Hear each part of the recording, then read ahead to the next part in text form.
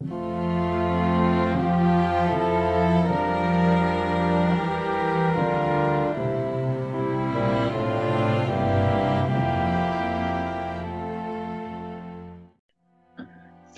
North Carolina is a mid-sized city in southeastern North Carolina, most famous for hosting Fort Bragg, home of the 82nd Airborne Division, and the U.S. Army Special Operations Command. Regular airborne jumps and artillery practice ensure this city of 200,000 is anything but quiet. Nor has it been since the days of early settlement in the decades preceding the American Revolution, when Fayetteville was a gateway to North Carolina's backcountry, consisting of two townships known as Cross Creek and Campbellton. I'm Frank Brazell, professor of history at Manning University and a PhD student in the history program at Liberty University. In this presentation, we want to discuss the history of the city of Fayetteville and of the surrounding Cumberland County during the 18th and early 19th centuries, from its initial settlement predominantly by Highland Scots to the visit of its namesake, the Marquis de Lafayette, 1825. Early settlement in the region that would become Cumberland County began in the 1730s, with much of the population emigrating from the Scottish Highlands. They were seeking land and freedom from the Scottish system of land tenure and rents. The increase of rents in Scotland during this period led in turn to increased immigration, and in 1730 a landing would be established near the site of modern Fayetteville. This initiated the region's status as a gateway to the North Carolina backcountry. Nestled on the western bank of the Cape Fear River, the villages of Campbellton and Cross Creek provided strategic access to backcountry settlement. The Cape Fear River runs from North Carolina's Piedmont in modern Chatham County to the Atlantic Ocean at the port city of Wilmington. It therefore became a natural highway for those wishing to make the journey inland during the period of 18th century settlement, with Cross Creek serving as a final waterborne stop for settlers and traders before they made the journey overland into the interior of the colony. When the royal government of North Carolina chartered Cumberland County in 1754, splitting it from neighboring Bladen County, they selected a name that would prove to be ironic. Named for Prince William, the Duke of Cumberland, the rotund younger son of King George II, the county's Highland and military connections would be cemented. In 1746, Cumberland had been responsible for the end of the Jacobite Rising through his victory at the Battle of Colonial, in which the Stuart claimant to the British crown, supported by Highland Scots, was defeated. In the decades to come, it would be the Highland Scots who would elect to settle in Cumberland County. Those settling in North Carolina were expected to take a loyalty oath to the king as further assurance that they would not rise again in opposition to the crown. These immigrants would be supplemented by Highland soldiers whose service in the French and Indian War entitled them to land grants in North Carolina. As the American Revolution drew nearer, divisions occurred as to how the colonists in Cumberland County perceived the British Empire and their place in it. Settlers who had come to North Carolina in the first half of the 18th century tended to have patriot sympathies, as they possessed the means to take care of themselves free from government interference. By contrast, newer immigrants, particularly the Highland Scots, saw in the British government the source of their freedom. For these Scots, possession of their own land, free from tyranny of landlords demanding rent, as they'd experienced in Scotland, was the key element of freedom. The British government was the provider of that freedom. Not all residents of Cumberland County saw things that way. Following the battles at Lexington and Concord in April 1775, patriot residents of Cumberland County drafted what became known as the Liberty Point Resolves, also called the Cumberland Association, in which those residents declared their willingness to militarily stand against the injustices enacted by the British government. The drafters of the Liberty Point Resolves were clear. They preferred that the Crown and the colonies resolve their issues, but if they did not, they were willing to take up arms against Great Britain. It is notable that while this was not the first of such resolves issued within the colonies, it nonetheless predates the Declaration of Independence by more than a year.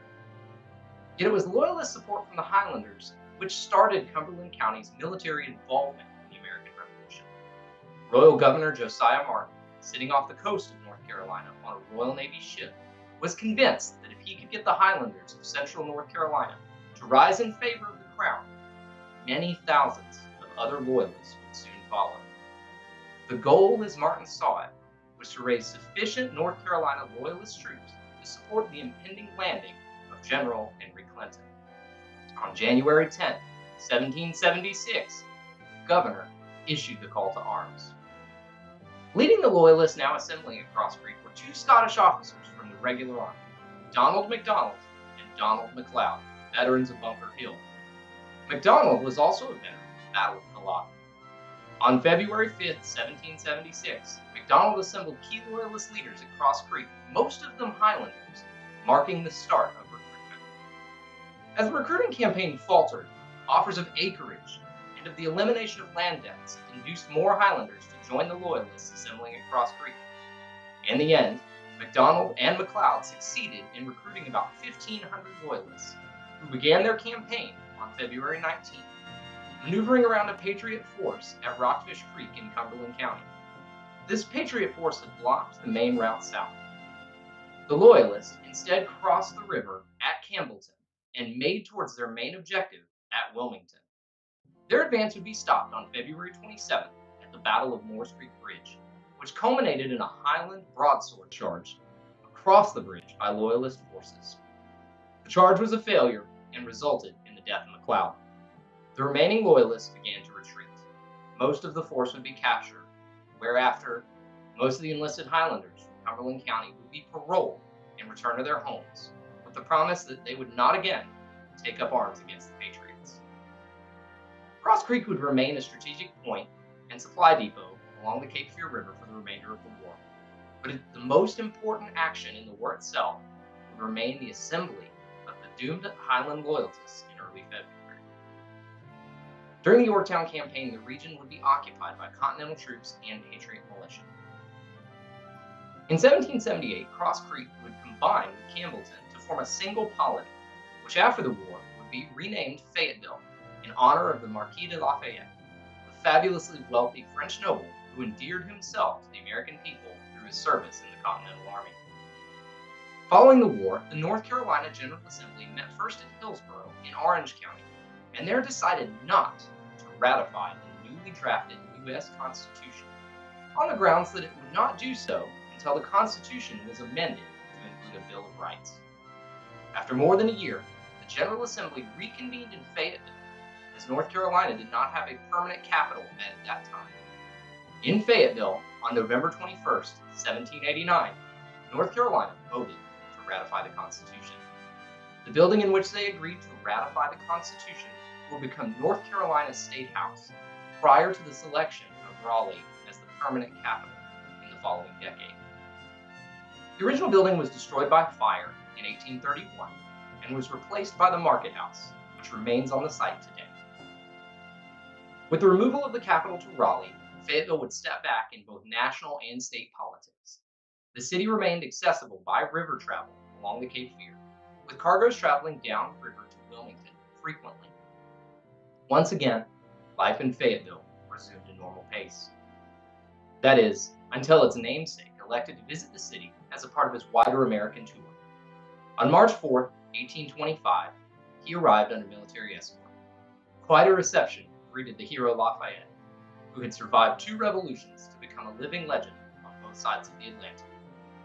Although his welcoming committee insisted that the citizens of Fayetteville were but humble Republicans, a ball was thrown that evening in his honor, and the next day before his departure, he performed a review of the local troops present. That evening, a local cavalry escort carried him towards the South Carolina border. During his visit, he was presented with a map of his namesake city, outlining many of the streets as they remain today. Though he only remained in Fayetteville for a day, the echoes of Lafayette's visit remained in Fayetteville for years to come, a final memory of the era in which citizens of Cumberland County and of Fayetteville, both loyalist and patriot, played their part in the formation